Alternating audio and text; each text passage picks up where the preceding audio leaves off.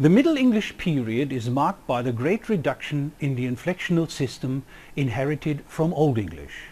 This tendency was accelerated by the social upheaval and the mixture of tongues that the Norman conquest brought about.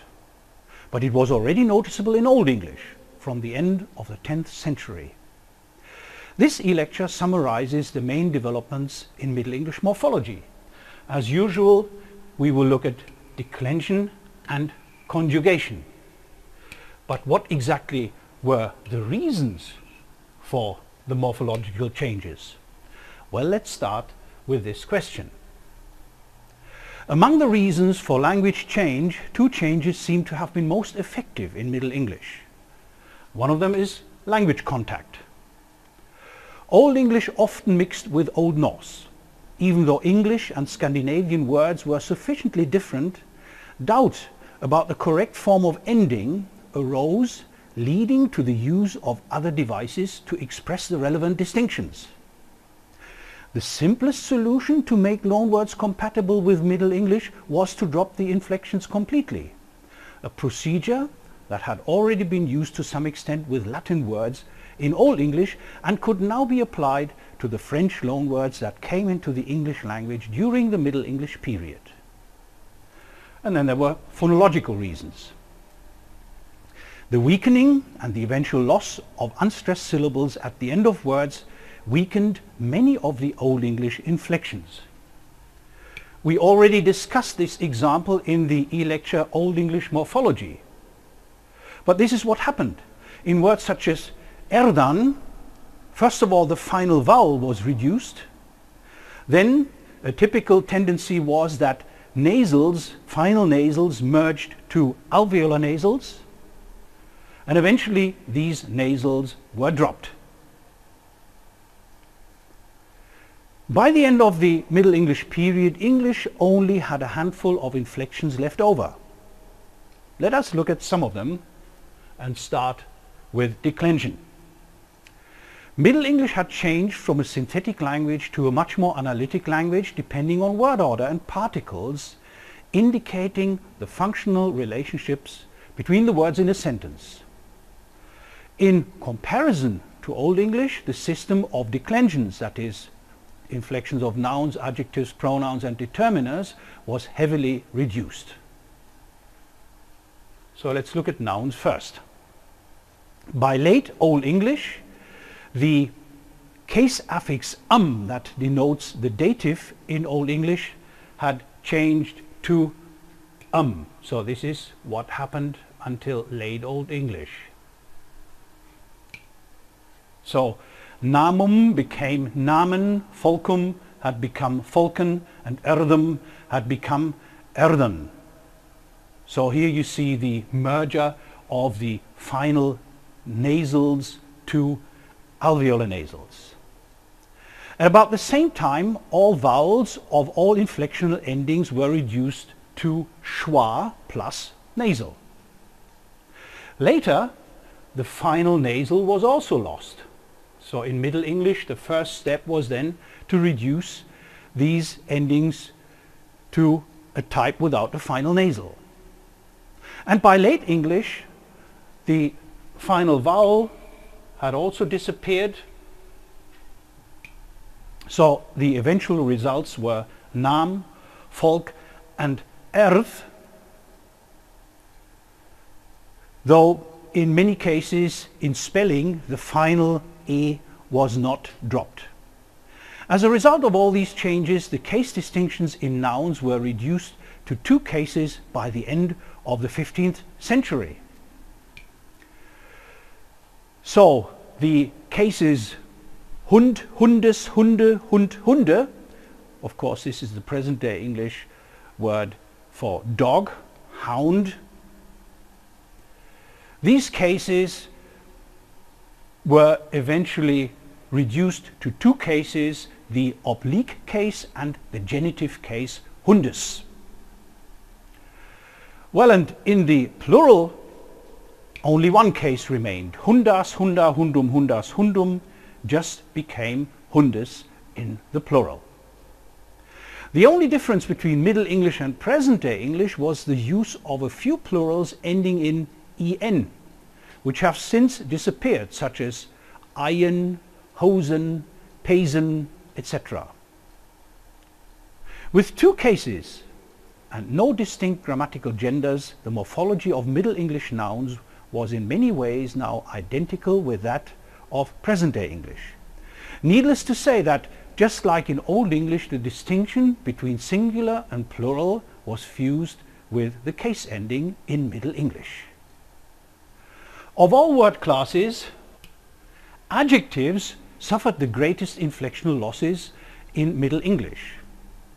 Although adjectives were among the most highly inflected word classes in Old English, they became totally uninflected by the end of the Middle English period. Let's look at an example.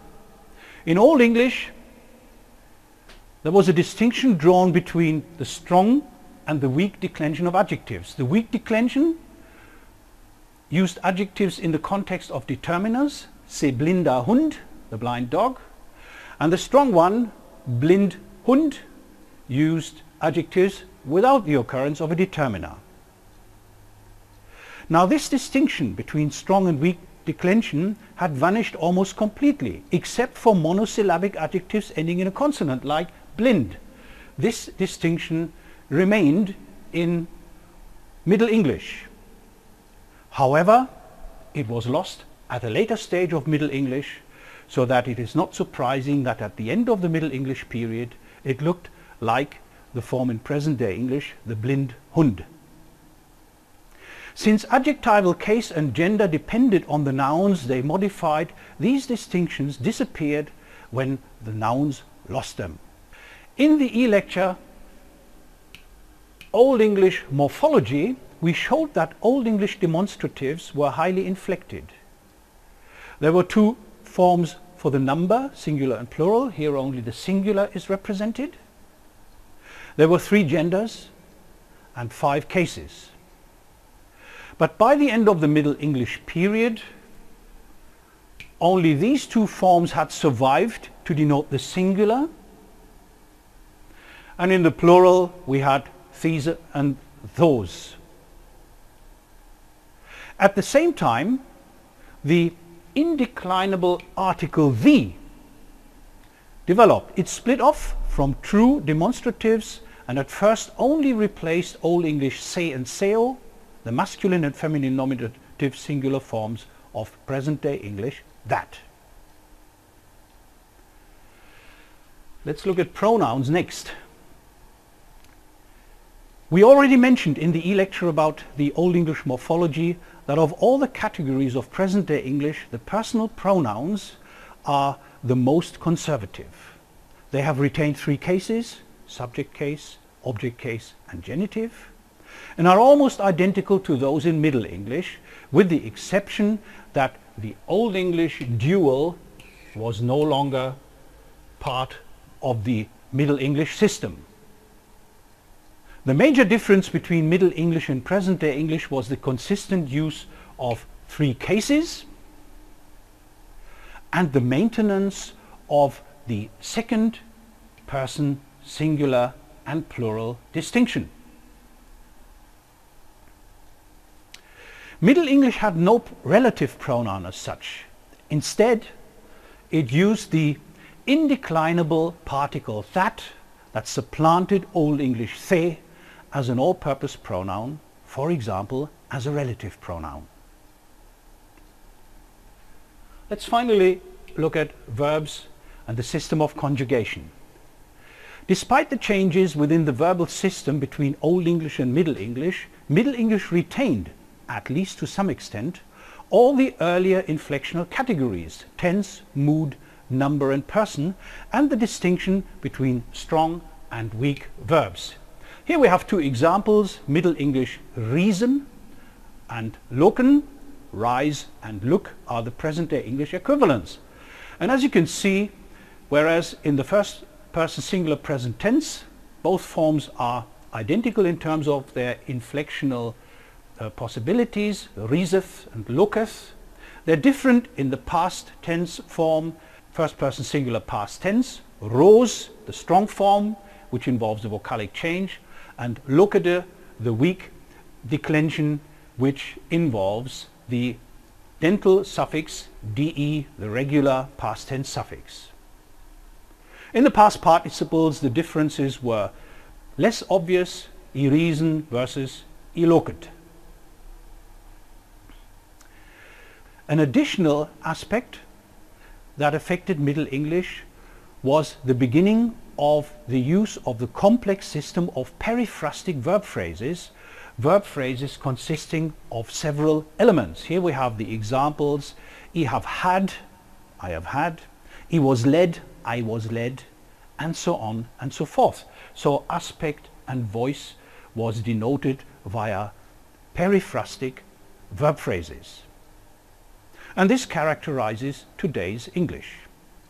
It doesn't make sense to show all forms of several selected verbs in an e-lecture of this kind. In the Virtual Linguistics Campus Unit Middle English Morphology, you have access to several interactive examples like these. Here you see the verb loken, present day English look, and by means of simple mouse rollover you can see the translation, and you can access further information on the Virtual Linguistics Campus using this and many more examples. Well, let's summarize. Middle English had become far more analytic than Old English. In many ways, the inflectional system was similar to that of present-day English. Only few categories were more complex morphologically. Verbs, which had maintained the person distinction, and nouns, which still used more plural forms than present-day English. As the inflectional system decayed, other devices were increasingly used to replace it. For one thing, word order became more important to mark the main functional elements of clause structure. But that is a different story. So see you again in the e-lecture Early Modern English Morphology or in any other e-lecture in our channel. Until then, have a nice time.